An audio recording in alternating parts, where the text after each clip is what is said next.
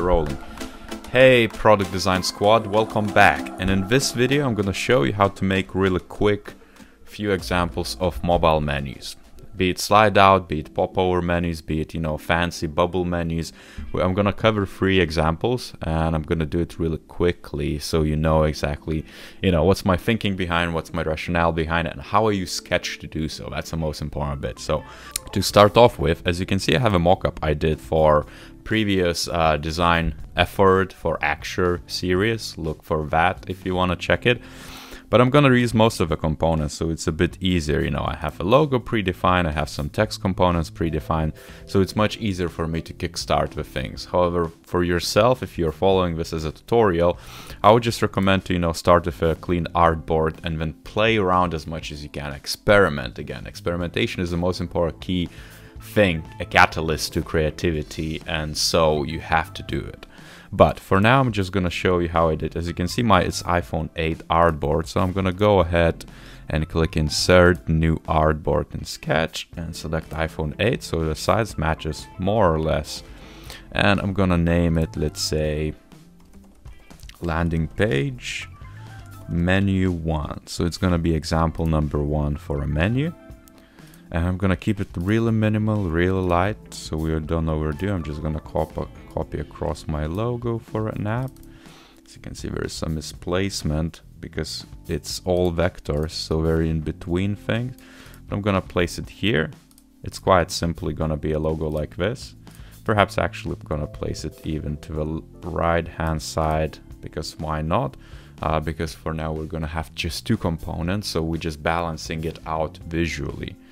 Next, what I can do is actually craft an icon for a menu, but I'm gonna use noun project because in this video, that's not what matters. It's, general interaction workflow rather than tiny bits, and then we can also adjust. And so, let me see if we can find something funky, something minimal, something to fit our needs. Again, I'm looking for a weight of an icon. As you can see, something like this would fit our theme, but it also would be a bit too much. Let's pick something really simple, rounded, and then we can probably adjust like this. You can see the smaller the icon is, the width of it, the weight of it is gonna also decrease.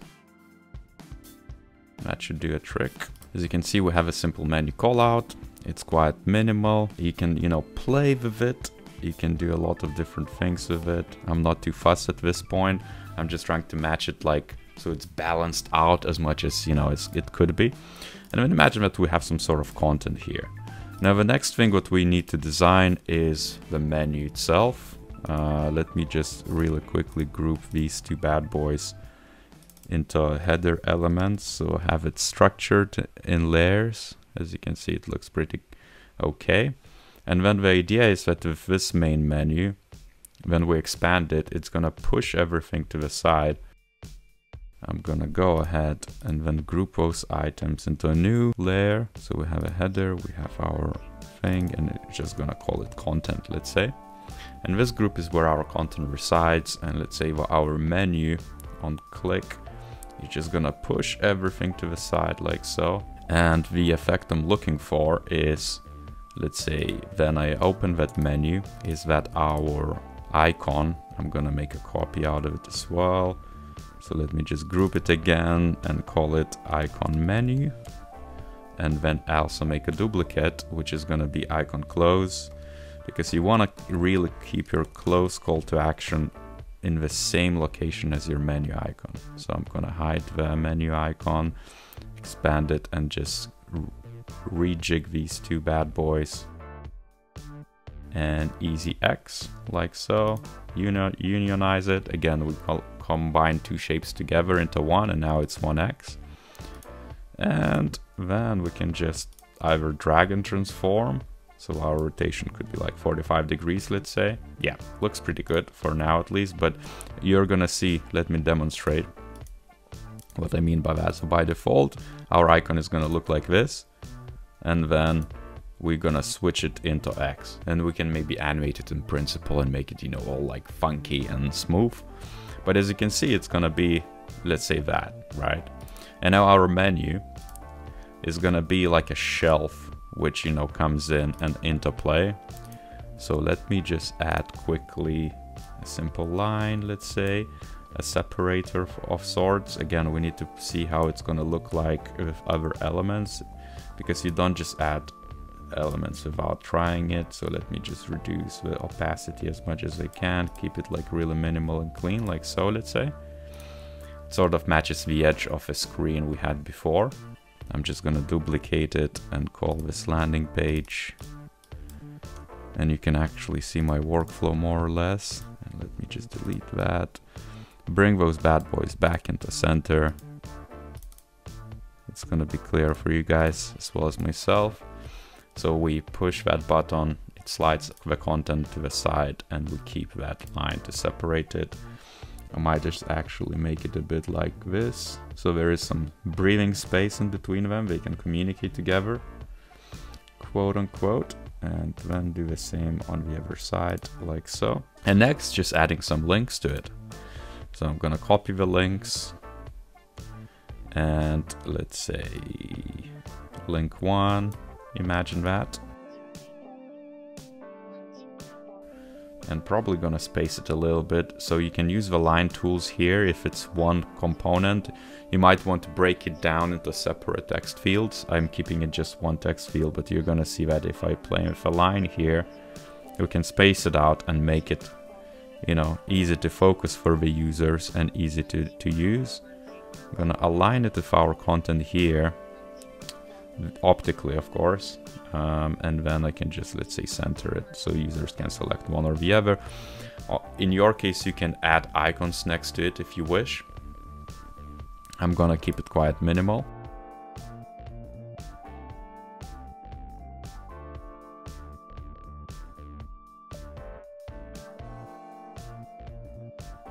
As you can see, Sketches makes it quite easy to align the things around, indicates exactly how big your things are and how much lower you should be going. But I created a few separators here and there. So let's say this is our one menu, which is like really minimal, really simple type of menu. Let me check if it looks better without the line, maybe. Yeah, something like that. So it's even more minimal. Again, it's up to you to play around with it and find, you know, your medium and what you want to do with it. I also see that maybe we need to optically push the icon a little bit down. Just compared to that, again, you could measure it by pixels. Boom. So that's one menu, let's say, for that specific case. Now I'm pressing Option key on Mac and I'm making a quick copy. So that's the 2. And the second one is going to be similar to what you have in this one, just using the same, perhaps the same content, but it's going to be a slide on top. So we're just going to slide in this menu. So I'm going to add a little bit of a background to it. Paste the content from the other landing page as well, like so, but I'm going to push it down like this so that it overlaps a little bit. And imagine that the panel is gonna just go down. You might seen a couple of those before, and so I'm gonna just drag it down to see exactly how it could look like. As you can see, our content team number, and that should be really on top. Again, just layer it through. And then also I'm gonna drop the lines up into that. And then this is gonna be our menu pop-up. Like so. It's simple as that. So you see it's gonna like just drop down, and then maybe you can either slide it away or, you know, indicate to the user that, hey, maybe place somewhere an X somewhere down below. It's really up to you, but chances are you kind of want to keep that X somewhere near that, or just, let's say, if a user taps somewhere else, you just, you know, disable it altogether. It's really up to you to decide how you want to present that. But ideally, you would want to keep a call to action element in the same placement. You need to provide easy escape, basically, whatever means you think of. I'm also gonna add a quick shadow to this one. It's not necessary, think if you want to, but I want to.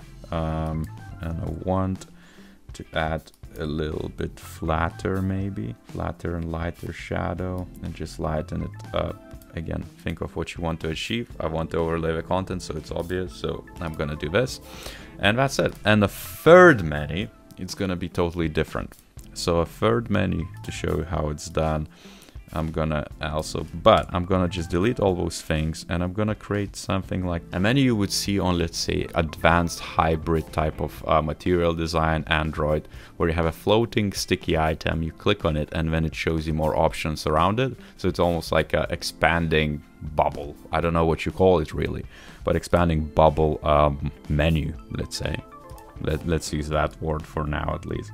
And I'm gonna place it in a corner, but I'm not gonna place it in a typical material corner. I'm just gonna place it here.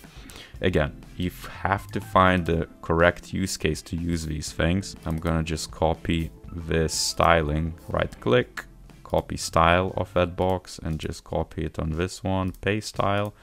So now we have that style applied to this one. And I'm gonna go down to our menu icon. I think you could have it like a totally different icon for that. It really depends what you're looking for, but I'm just gonna have that, kind of like a pill shaped. And that's our state number 1. Now if I would expand this, I'm just gonna drag another copy of our... And in the expanded version, I'm just gonna copy the bubbles from it and just make it a little bit tinier, a bit smaller. Like this, let's say, and just align it centrally. As you can see, Sketch is giving me a lot of guidelines, which is super, and it's really useful. All I need to do is just follow, and that's why it's such a good tool for product designers, because you can align it pretty well. If not perfect, it's pretty close to what it should be, but that needs to be active. So I'm gonna color it in, let's say, the green of the icon, like so, because now it's clicked in.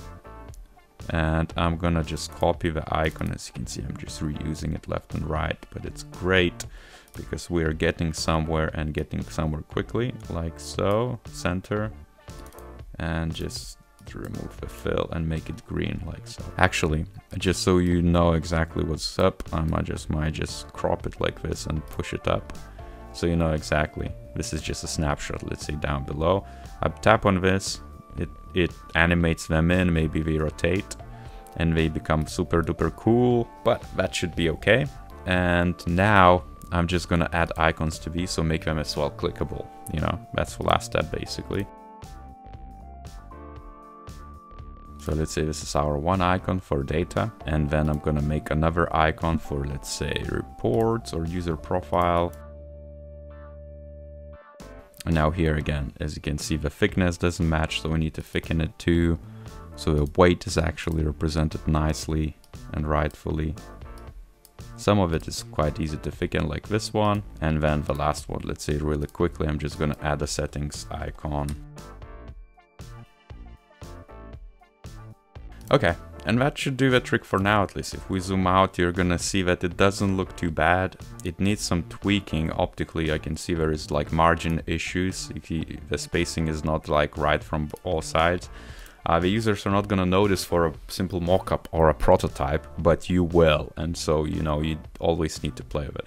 In this session, I covered and showed you how to make simple menus. You see a design for, let's say, a slide-in menu, a design of popover menu, and a design for simple popover with like different bubbles. Leave a comment down below if you have any questions, technically speaking, about product design or Sketch or any other app.